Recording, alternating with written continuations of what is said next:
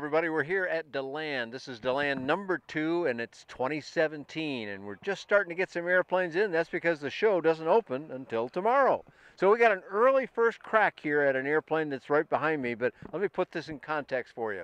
We have 143 models of aircraft in the LSA space. This is special light sport aircraft, all fully approved by FAA and ready to be sold as fully built aircraft. Out of 143 models, there's a lot of choices. That's good news. The tough news is, well, how do you pick the right one then with that huge diversity? And I'm going to tell you right off the bat that this Harmony LSA is an airplane for general aviation guys. If you've been flying Cessnas, Pipers, Bonanzas, Cirruses, Diamonds, etc., those kind of airplanes, type certified airplanes, this one may meet your needs as well as any you'll find. It's solid. It feels like a GA airplane. It's comfortable inside. The control movements and the stick use, although it's a joystick, not a yoke, feels like a GA pilot will expect it to feel. So I mentioned this is the Harmony LSA. This whole game started with Evektor with the Sport Star. And in fact, Sport Star has a distinction it will never, ever lose. It was the first airplane to win FAA acceptance back in April, early April of 2005. Number one. That can never change. Nobody can ever get ahead of them. However, while they evolved the Sport Star very nicely through a series of changes, and we've got video and I've written about that as well, but eventually they came to the realization that for the American market, which has a large number of general aviation pilots flying those T-seat airplanes we just talked about, the Harmony was aimed directly at them with a number of changes to it that are significant. So I started to say that it's an all-metal airplane. That sticks. What's up front here under the hood is a Rotax 912 ULS. That's the carbureted 100 horsepower model. Of course, the newer ones now are coming out with a 912 IS, the fuel-injected, electronically controlled engine, and that gets some wonderful fuel burns and a little higher performance. That's what it was made to do, the 912 IS Sport in particular. All those words are needed to describe the latest edition of that engine. Swinging a warp drive prop on the front, a 3-blade warp drive prop. All metal wings as well. The wings, as I look down the wing here, if the camera can follow with me, this is straight along here, and then right at this junction here, it tapers back and then tapers again at the wing tip. So it's a compound or double taper wing. And when they did that, they were able to shorten the wing a little bit, but they also increased the size of the aileron, which I'm going to go around here in the back, and I'm going to move up for you just a little bit so you can see how big that aileron is. It's 25% larger than the one they used earlier. Now, you can't see the flaps from here, but they are the kind of split flaps. That means the top part of the wing does not change. That smoothness there stays like that. The flap just comes down from the bottom, and it really comes down. 15 degrees, 30 degrees, 50 degrees. And when he does that, well, I noticed that I didn't notice them going down so much, but when they pulled when Steve pulled the flaps back up from 50 to 30, I could feel the aircraft accelerate forward. So clearly these are working good. And you notice VG strips all the way down the leading edge of the wing. This is one of those funny things in aviation. It makes the air less smooth, which you'd think you wouldn't want on the front of a wing, but for those that, many of you know this already, for those that don't know it, the VGs, by turbulating the air, by making it a little bit rougher, make it adhere to the wing better. Okay, so that describes the basics of the airplane. Right up front here, you can see it's got a parachute installation done very nicely. I used to do a lot with parachutes. I know what's a good installation. This is a good one. The straps that hold the fuselage go down here, and even those taper very nicely. They continue on past that point, but the little bit of extra room they need here, it just works out beautifully. Great big canopy on it. And the canopy is just a very solid thing. This is true about everything. Everything I can say about the airplane is this is just feels solid, behaves solid when you do it. So the canopy goes up very high, latches in the back, very solid latching. It catches right away. You almost can't not get the canopy down correctly. Looking here, the camera can see the seats a little bit, and while we're looking at that way, and I just mentioned the canopy, these seats may look a little bit low to you, and indeed, they were a little low on my back, perhaps down about where my hand is reaching there. I kind of like that because I could I could relax back a little bit like this and stretch my shoulders a bit. For those that want more support, there's one that comes up about 3 or 4 inches from that, and there's another one that comes up all the way like in a car with a full headrest built into it and everything. So you can have any of those you want. So 912 ULS engine typically burns between 4 and 6 gallons. 6 gallons would really be pushing it hard. 4 gallons would be backed off or just loitering around doing a little sightseeing. So let's call it 5 just to have a round number. Right underneath my hand here is the left fuel tank. There's one on the other side. Looks obviously the same way. Holds 15.85 gallons is what's labeled. Let's call it 16. So times 2, 32 gallons. I said about 5 gallons an hour, and you won't burn that much typically on a long cruise, so you can do the math easily. There's more than 6 hours of flying, even with some reserve, and honestly, I can't stay in an airplane that long. I don't want to be in it that long, but it saves you from possibly having to buy gas from a resource you're not certain of, or just saves you from having to buy it at a higher price at some other airport. So a fixed gear on the main gear, but the nose wheel is also a faired wheel, and that is a fully steerable nose wheel. Pedals on both sides, brakes on both sides, joystick on both sides, so either seat can do all the controls. One reason why this airplane has been popular in flight schools, because of those kinds of features. But the steering on it, it's very solid, and the brakes were very strong. I was pleased with both of those qualities, and that kind of shares some facts with the wing controls. And the joystick, the left-right controls and the fore-aft controls are all push rod, so that they are very solid feeling. There is no slop in the stick, not at all that I could discern.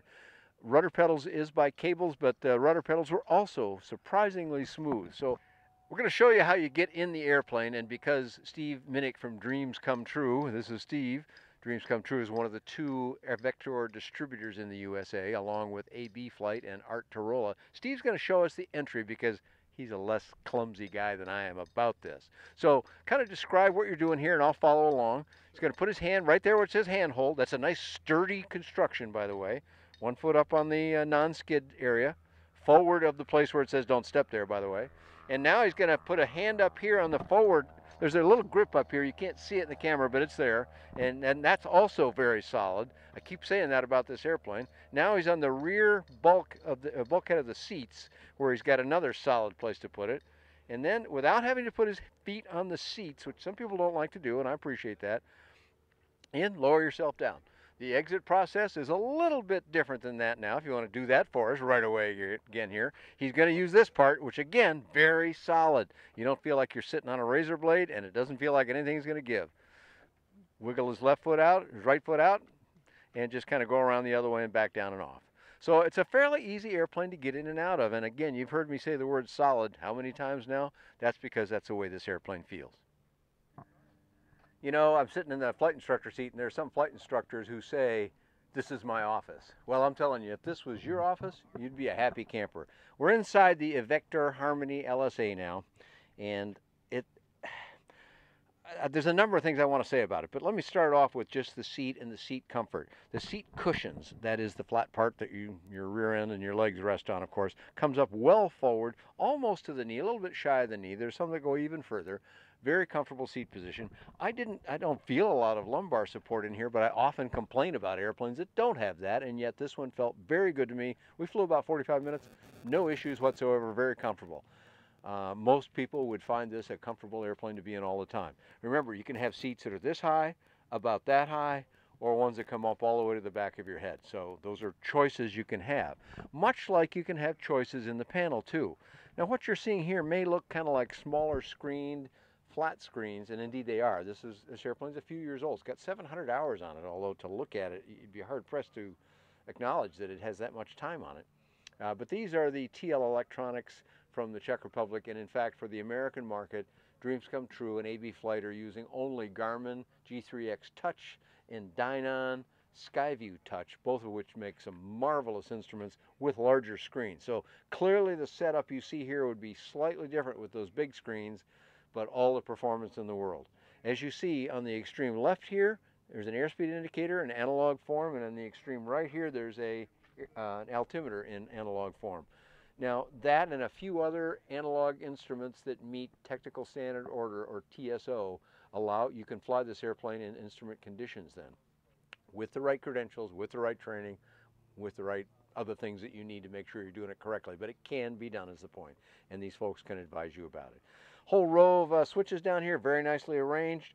These are all your circuit breakers and so forth. Becker radio and Becker transponder right here. Intercom up there. Right here in the center, something I always love, right in front of my hand, is the vernier control throttle. This is, if for those that don't know what these are, you're going to want one someday. And if you push this button in, you can shove the throttle in just like you would on any push throttle. But you can also just twist it like I'm doing here with no effort at all, and it's a very fine, precise motion. Throttles in airplanes want to be moved slowly and precisely, and this is the right way to do it. It does have a lock on it there you can put on if you need it. Down below this, you see some air controls down here. This is below the red parachute handle. I'm always glad when there's a parachute in it. It's an option in this airplane. Some people want them, some people don't. I'm one who loves them. I have a little bias. I used to work in that industry, so I think they're really money well spent. And you have the weight capacity and other things. I would say get it, but that's of course a personal decision for you. Below that we have an indicator on the aileron trim and on the nose trim. And then below that we have some air controls letting air in, including one that lets a little bit of air into the cockpit. You can see perhaps up here this little black thing that I'm pointing at. That's just a little a weather seal, and that brings in it's a very small amount of air. You can barely feel it, but in a condition where there's moisture in the air and it's cool, the inside canopy can fog up a little bit. That'll take care of it. That's a push rod right down here. So there are your air controls. Over on the side here where I've got my hand, that is a little air inlet with some NACA ports on the outside, let in a lot of air. You can aim that to some extent, not very widely, but somewhat, and you can increase, by twisting it, you can increase the volume of air coming in, and I felt very comfortable in it, but it wasn't a particularly stifling hot day today, thank goodness. So then the last thing to say about the seats is they do not adjust. They are fixed in position, but underneath the panel, and now not on this particular older airplane, but on the brand new ones, there's a position right here and one on the other side as well. You pull that back and then the rudder pedals will spring load. They'll spring load towards you and you push them away and then let go of the handle and they'll lock into that position. It will adjust over about a 6-inch range, so that should, by my calculation, handle someone about my height, 5'9", very easily, up to say 6'3", 6'4", and you would fit inside. When I felt for the canopy, it was a good 5 or 6 inches above the top of my head, which had a headset on it, so that translates to maybe another ½ an inch or so. Plenty of room in here for at least an average-sized person. Full 8 inches wider than a Cessna 172. Very comfortable inside. Finally, a couple little last-minute things here. I don't know if you can see it very well, but I'm putting my hand in a map pocket right here. And you know what else you have to have on a vehicle these days? Cup holders. And it's got one on each side. So you can put a water bottle, stays put, doesn't roll around on the floor, doesn't get down in the rudder pedals, which would be a bad thing. So it's good to have that there, even if it seems like something that's not absolutely essential, but it doesn't add hardly any weight. As you see, I'm reaching back. You can probably see my hand through the window a little bit there. It's a long way back there. There's a hat rack back here that I'm kind of pounding on. That may be what you hear in the background. And then this one goes down here. You could put a couple of pretty good sized luggage pieces in there, and you can put, assuming weight and balance is accommodating, and you need to do a weight and balance check, but you can put 55 pounds of weight back there, which is more than enough for the average travel in an airplane of this kind. How does she perform? Well, takeoff roll, book says about 400 feet for takeoff. Certainly we got off the ground quick. I don't have any way to verify that independently without going out and measuring or something, but we were off the ground quickly and we were climbing rapidly. So we took off, left the ground 400 feet, climbing out about 70 knots, and that was showing about 1,000 feet a minute climb rate at about 5,300 RPM. In all cases, I never saw engine heat, oil pressure, oil temperature, or exhaust gas temperatures get anywhere out of where they should be. Clearly the cowling arrangement and the way they've got airflow through the engine working very, very well for them. So we climbed out, we got up to altitude. We only got to about 3,000 feet and we're about sea level. So you're still fairly low in all these numbers. But as I let Steve do all of this and I just observed, we got up to about 106 knots indicated, 109 or so GPS.